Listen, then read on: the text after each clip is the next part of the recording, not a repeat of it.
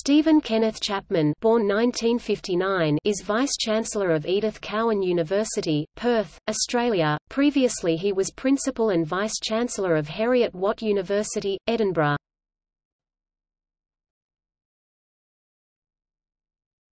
Topic: Early life. Steve Chapman was born on 12 May 1959 in South Shields, County Durham. Chapman studied at Newcastle University, where he received a first-class BSc (Hons) degree in chemistry 1980 and completed a PhD in chemistry 1983. Steve Chapman carried out his postdoctoral studies at the Massachusetts Institute of Technology on a NATO Research Fellowship from 1983 to 1985.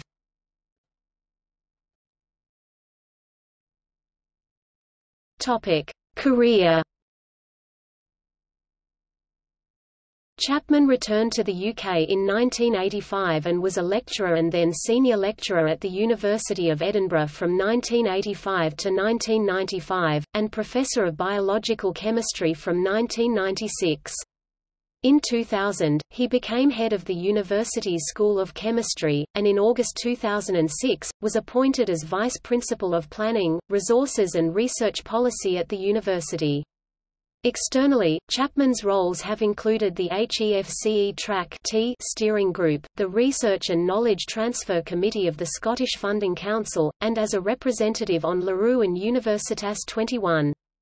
He was a member of the board of UCEA and was a previous member of the board of directors of Edinburgh Research and Innovation Limited. He has published over 200 research publications and in 2001 received the Royal Society of Chemistry Interdisciplinary Award for major contributions to science at the chemistry-biology interface. In 2005 Chapman became a Fellow of the Royal Society of Edinburgh and the Royal Society of Chemistry. Chapman was appointed Commander of the Order of the British Empire (CBE) in the 2016 New Year Honours for services to higher education as Vice-Chancellor of Heriot-Watt.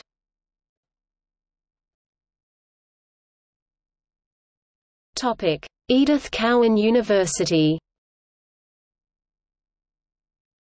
Chapman commenced his current position as Vice-Chancellor of Edith Cowan University in Western Australia in April 2015.